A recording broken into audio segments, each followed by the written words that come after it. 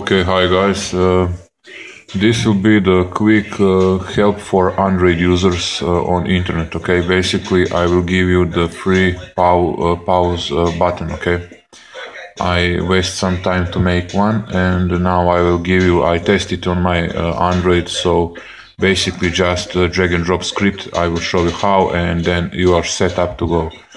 Sorry for recording this for mobile phone, but I hope the video quality will be okay for you. Now let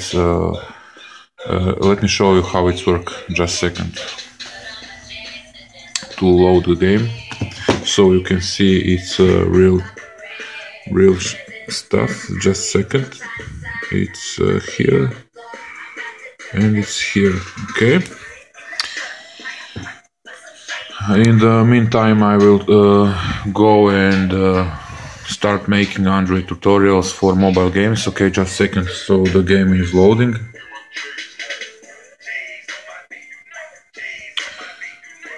And now basically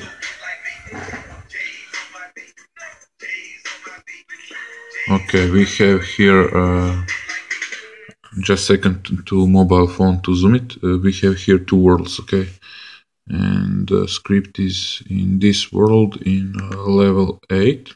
Okay, now as you can see, here is the, just a second to zoom it. Come on. Okay, maybe something like this.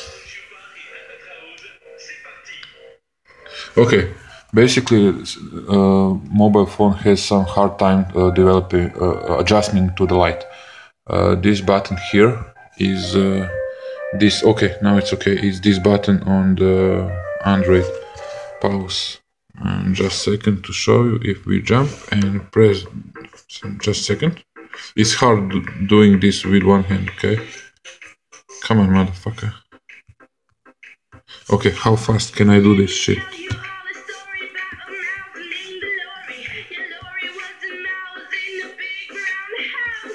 Okay, I pause it, dude in the air, and now we will unpause it.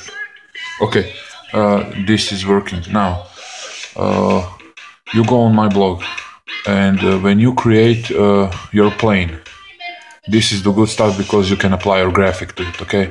Now, you just go to the game object, and then, as usual, go to the create plane. Resize the plane for the size you like, and then drag and drop this script that you will find on my blog post. The script is called pause upgrade, okay? That's all you need to do. On the plane, you need to set it mesh collider is trigger, okay? And that's basically it. You don't need to tag anything. I just name my as I fit. And I drag and drop my plane pause button on the main camera, okay? And now when I resizing, everything will go smaller, okay, as you can see, and bigger. And wherever my camera go, the button will go with it, okay, on mobile phone. It's great stuff, as you can see. Okay, now I hope that you guys find this tutorial useful, and see you guys in next tutorial. Sorry for not posting last week, but I will not post the shit on the internet, and if I have any good script, I will post only the good stuff. Now see you guys, and bye.